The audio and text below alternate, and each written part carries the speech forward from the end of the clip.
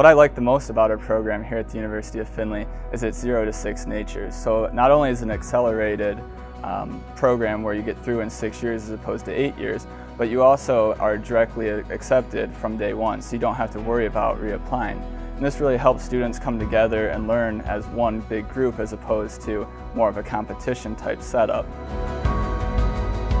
So some hands-on experience that I've had here at the University of Findlay and the College of Pharmacy include both things inside the classroom and outside the classroom.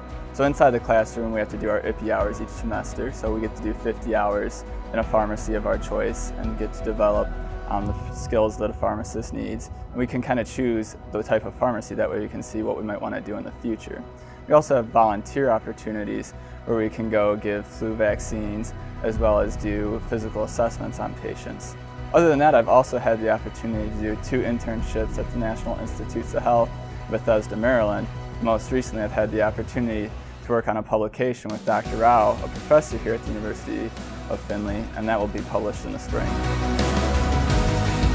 One of the things that I like to do outside the classroom is go to the rec center with some of our friends. Usually we'll go there on the evenings or on the weekends and we get to play basketball or work out together. And it's nice to see your fellow students outside the classroom when you're more of a teammate with them. And sometimes if you're at the gym at the right time, you can catch professors there and get to play a couple games of basketball with them as well.